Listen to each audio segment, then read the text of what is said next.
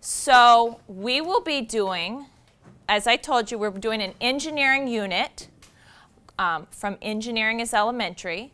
And we're going to actually read a storybook about a boy who actually has an engineering problem. And we're going to see how he solves the problem, and then we're going to try to help solve that problem as well. So let's talk about, what do you think transportation engineers might do? Do we know what an engineer does? Matthew.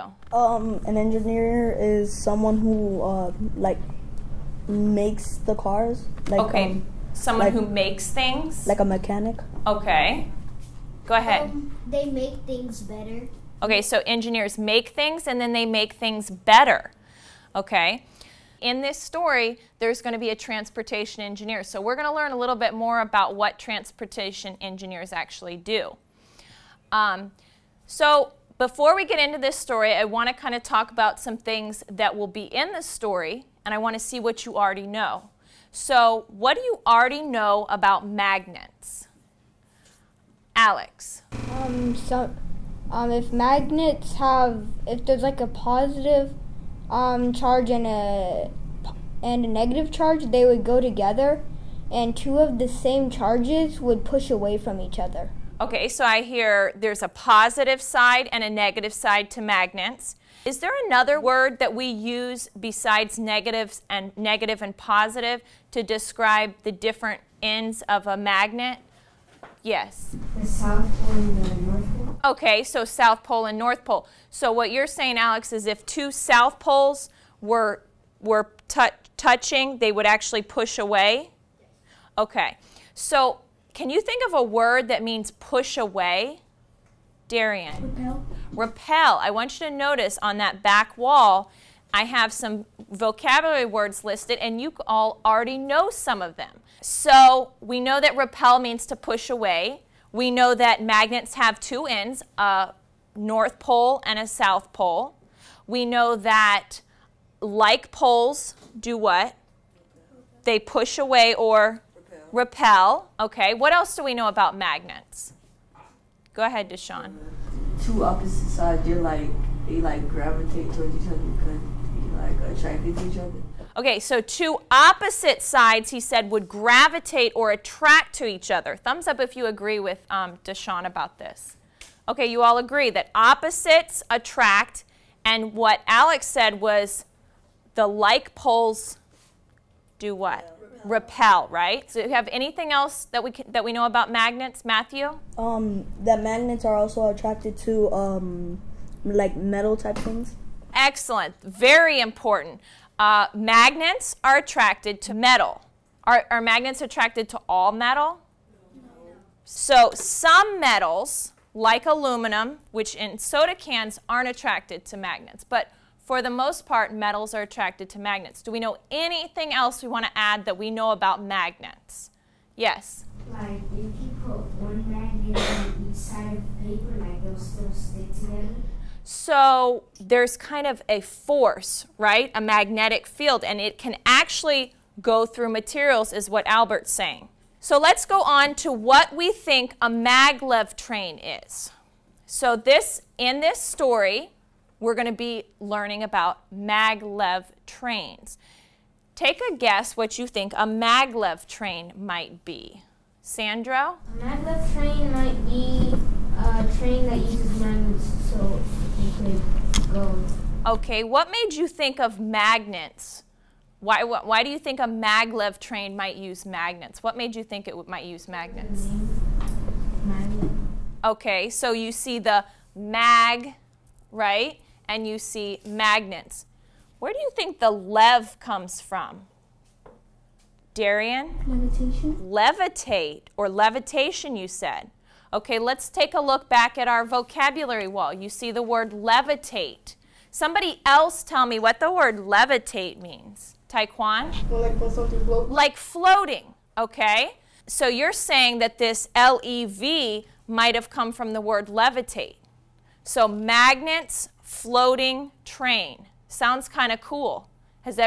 Yes? I think it's when when they have magnets at the bottom of the train, so they can, and they like, they're not touching, they're like kind of levitating over the track. Okay. What do you think? It could be the vehicle could have the same pole of the magnet with the ground. Okay. It's repelling. Oh, so they might repel each other. Interesting. All right. Now this story takes place in Japan. So I want to ask you, what do you know about Japan? Alex. They'd have some trains that will actually go faster than trains we have like in America. Okay, so maybe a lot of technology. Okay. Anybody know anyone else know anything about Japan? Yes. A lot of items here come from Japan. Okay, some of the things that we have here were actually made in Japan, you're saying? Yes. Okay. All right, so in a minute, we're going to break out into groups, and we're going to be reading the book in our groups. So as we read, I just want to mention this to you. We've been talking about engineering, and there's different steps to the engineering design process. And as we read, I want you to look for those steps. So one of the steps is to ask. So as we read, I want you to try to think, when in this story is Hikaru in the ask part of the engineering design process? Okay, so we are going to break up into groups, and so what I have is my 3 groups. I have the dangs, I have the dudes, and I have the bookies. And I'll have the dudes first. The dudes are going to meet up here with me. And then we have the bookies, which will be at the laptop center.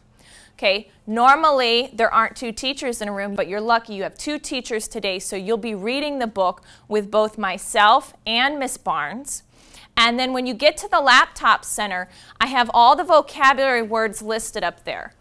What difference do you see between the yellow vocabulary words and the pink vocabulary words? What difference do you see between these?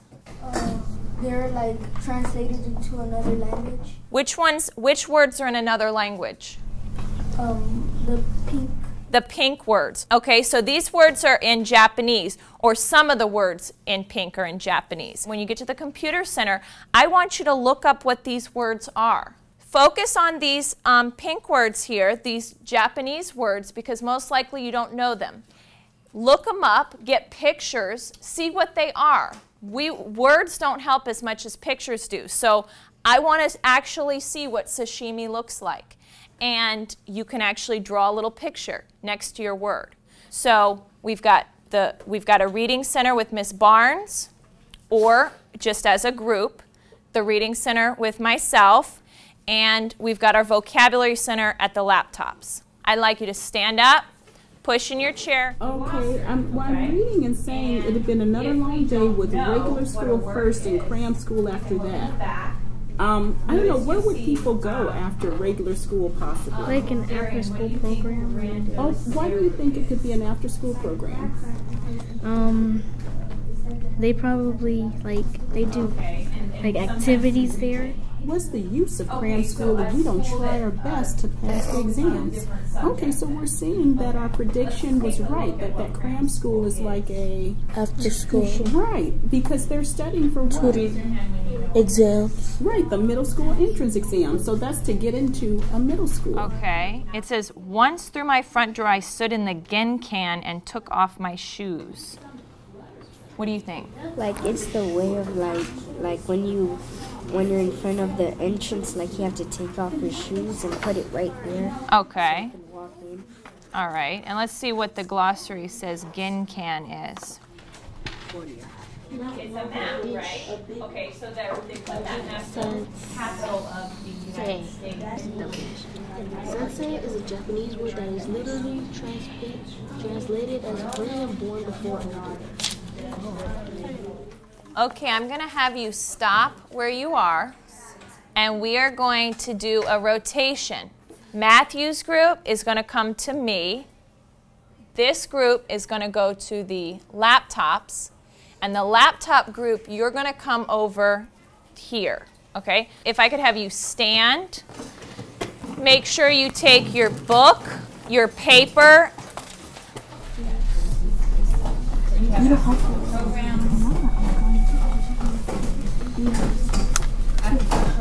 All right, so we haven't started in the book. So go ahead and let's open up our book. Now, if I don't know how to pronounce it, where could I find out where to pronounce it? Stefan? In the glossary? In the glossary. So let's go back to the glossary. And it says Rondoseru. And that helps us with it. Good. Rondoseru. And what is a Rondoseru? Go ahead, KJ. It is a firm-sided backpack made of firm leather. Okay, so it's a leather backpack? Yeah. And you already drew a picture for me. Excellent. Good. And you found that on the laptop, right? Yes. Okay. I thought again about my conversation with Miss Takamaru the night before. The problem is every store is getting tiny toys at the same time. What will make kids come to Azuki Toys instead of the big toy store across town? Okay, so if I could have all eyes and ears up here. And once you finish reading, so if at this center you're going to finish reading, but if your group is finished reading, what I want you to work on is the first page in the packet I gave you. You're going to go ahead and fill in where the definitions fit, where these vocabulary words fit, which definition they go with. And then on the back, you're going to start thinking about that design process we talked about yesterday. And you're going to think about the different steps in the story that Hikaru had to go through to solve his problem.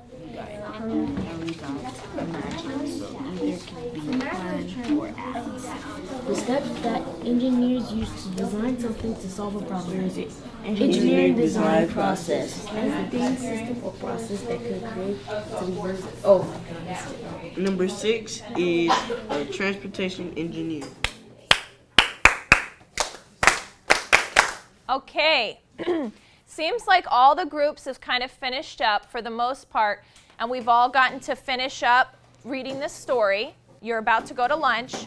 When you come back from lunch, we are going to actually go outside and do some we're going to actually learn some more about what transportation engineers. You're going to get to be transportation engineers this afternoon. Okay, so my name is Deborah Kelly Thomas. I teach in Hollywood, Florida at Colbert Elementary, and I work with 5th grade.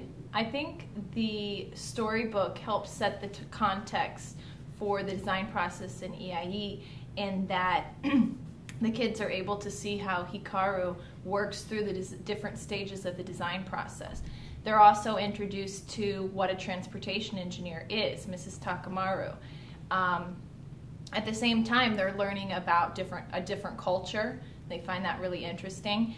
And I think it makes it more real and understand, wow, kids can solve design challenges too, because Hikaru's basically their age.